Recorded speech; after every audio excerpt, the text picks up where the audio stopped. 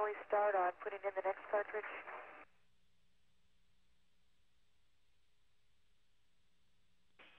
Stand by 1, Susan. We'll check for you.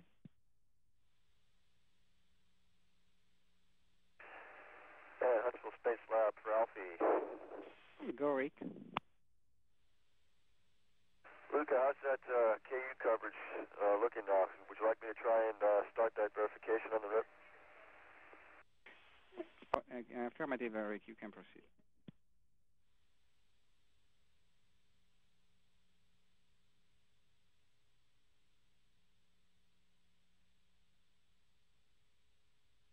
Huntsville Space Lab on HHF. The furnace has started moving.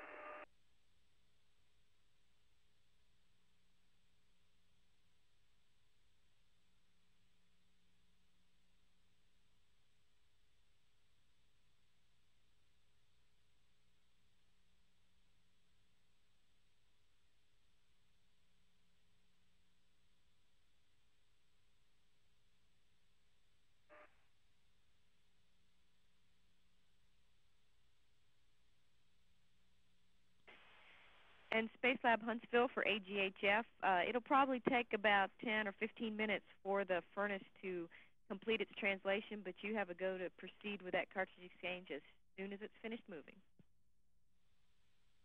Okay, I understand when we see the furnace 0 to 2, we have a go to proceed to insert the next cartridge. Yeah, I apologize. That's affirmative.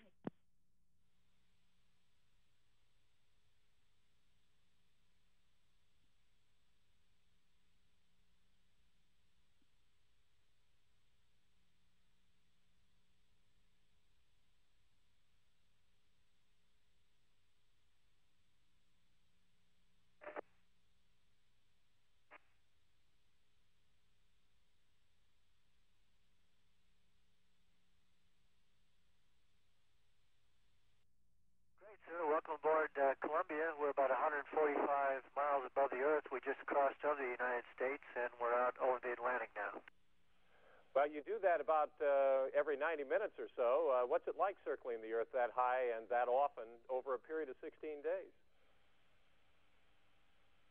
Oh, it's been fantastic so far. The first passes we see in the morning are a gorgeous panoramic view of the Mediterranean area. We have 2 alternate payload specialists that trained with us, and they're from Spain and Italy, so we see their home countries every morning just after we arrive. Too bad they can't pass up some food as you go over, I'll bet. Now, this is the longest mission that NASA has attempted with the space shuttle. 16 days. You can stay an extra 2 if you need to for contingencies there and weather ops. And I understand one of the primary missions is to study microgravity and weightlessness in space. Now, we've been in space for 30 years, and we've had long-duration missions in the Skylab, and certainly now with the Mir with American astronauts up with the Russians. Why is it important to know what happens to the human body in weightless conditions? That's a great question, Gene. We have had a lot of experience both in the American program and with the Soviet program. We have, on this flight, however, began some real baseline collection, particularly in the muscle and bone physiology area. Probably the most extensive collection of sampling from muscle and bone tissue that's been done to date. And we have a chance for a long-duration mission to accumulate that. We've used a lot of the great data that's accumulated from prior missions to formulate experiments that we're trying to do on this one. Specifically, this crew is getting, payload crew is getting biopsies of their muscle tissues pre- and post-mission, and this tissue is going to be examined by investigators around the world, and this is very valuable sampling, has not been done before, and we're getting really extensive studies of the calcium system, and we really hope that some of this data also interrelates and correlates with diseases like osteoporosis back here on Earth. So it has both a purpose for long-duration future space missions and also for perhaps cures for diseases here today. Is that correct? Gene, we really got some great investigators both in the U.S. and around the world looking at these samples, and certainly the diseases of like osteoporosis and many of the muscle diseases correlate highly with many of the things we find happen to astronauts in microgravity. And we're very hopeful that some of these spin-offs from some of this research will be helpful in those areas. Okay, let me ask Susan Helms real quickly. What is it like just to live in the shuttle over a period of time?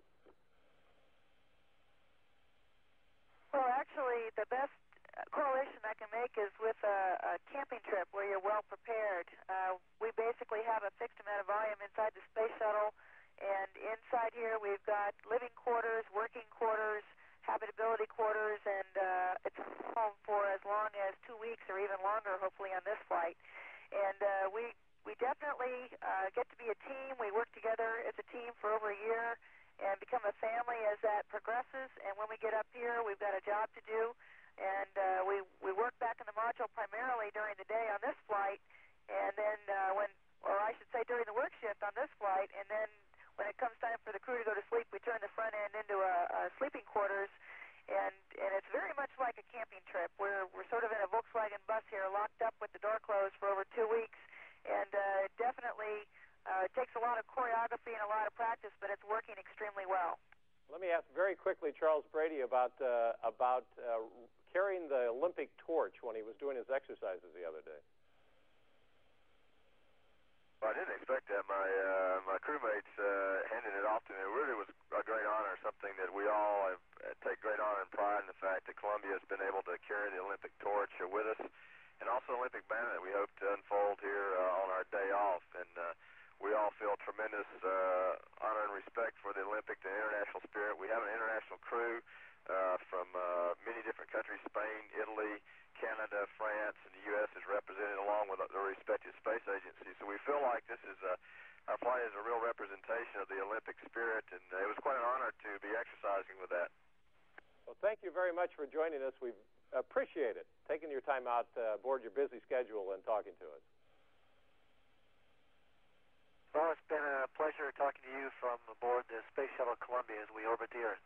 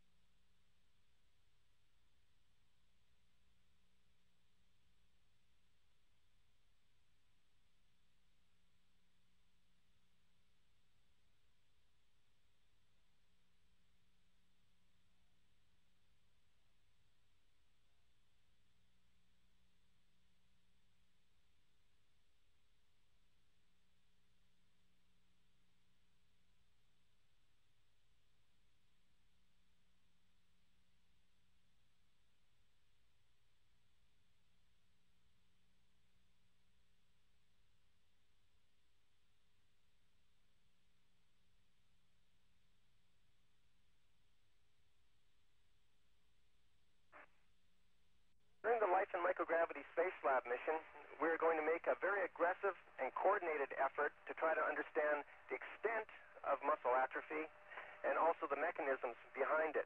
And for that reason, we brought together 6 different teams from the United States and Europe to study this in a comprehensive fashion.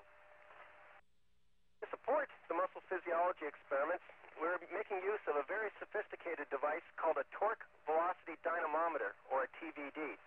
It's contributed to the mission by the European Space Agency. I sort of think of the torque velocity dynamometer as an arm wrestling or a leg wrestling machine. This morning, as Jean-Jacques Fabier, my colleague, is working out here, he's using it in the leg wrestling mode. Sometimes the machine wins the wrestling match against us, and sometimes it lets us win. But who wins the wrestling match is not important. What is important is that the TVD can measure the torque or the force applied by the limb, and also the speed at which we contract our muscles and the position of the foot or the arm at any instant in time. And with this information, the scientists on the ground can understand how muscle performance is adapting to weightlessness. For example, they can look at the results coming out of this machine here and understand what's happening at the level of muscle fibers. There are 2 types of muscle fibers in our body. We have fast twitch fibers and we have slow twitch fibers. Fast twitch fibers contract muscles very quickly, but they fatigue quite readily. Slow twitch fibers, on the other hand, contract more slowly, but they have a lot more endurance. The LMS scientists theorize that during our 17 days here in space, that our slow muscle fibers are going to take on properties of fast muscle fibers. That means that they'll be able to contract quicker, but they'll be more fatigable. But the muscle wasting and the loss of strength is not totally explained by the fact that changes occur at the level of muscle fibers. There must be other changes going on as well. And therefore, we have some investigators who are looking at changes at the hormonal level and the neurological level as well. For instance, we have one particular group from UCLA who are looking at the level of neurological activation required to energize the muscles in our legs. Because of all the electrodes that we wear on our body, and because of all the blood samples and muscle biopsies that are taken from us, and because of the fact that we spend a lot of time inside the TVD every day, we lightheartedly refer to ourselves as the rat crew, as in laboratory rats.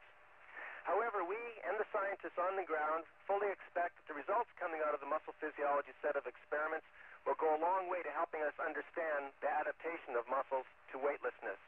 And in the future, we're going to be able to provide countermeasures for astronauts flying on the International Space Station and on exploratory missions to the inner solar system. And we also expect that some of the results coming out from the muscle physiology work will have application to rehabilitation programs on Earth for spinal cord injured patients and also for patients who suffer from muscle unloading illnesses. Well, that's about it for the muscle physiology experiments. I hope you now have an understanding of what we're doing when you see us in downlink images in the torque velocity dynamometer. So long from the Space Shuttle Columbia. Talk to you tomorrow.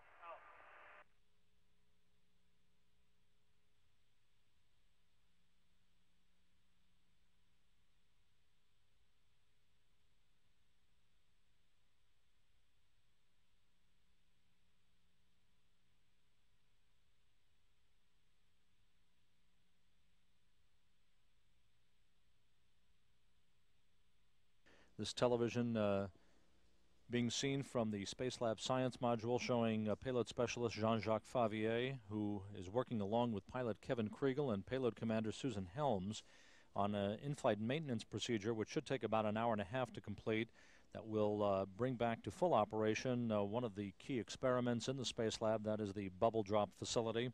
A power cable has experienced a short circuit on board, and as was mentioned during the mission update program, it is being restored to full health through this in-flight maintenance procedure.